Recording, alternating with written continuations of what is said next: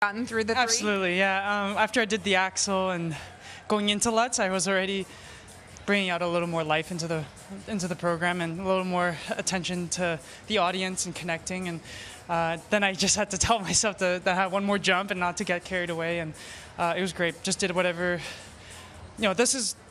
Days like this is where training shows, and the warm-up wasn't perfect.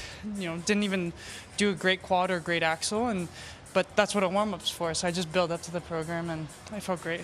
How important was it to skate a program like that? I mean, your short program has been there for you this season for it. So for you to be able to get that out and complete it here, and you get the standing ovation before you've even finished the program, how much does that do for you in terms of? It means a lot because this short program's been a bit of a nemesis, and since I got here at Nationals, it's like I could really relax and become myself and not have to try harder or try any less, just show up and do what I do every day. And this was the last missing piece to my season, to my great season, my great comeback, I think.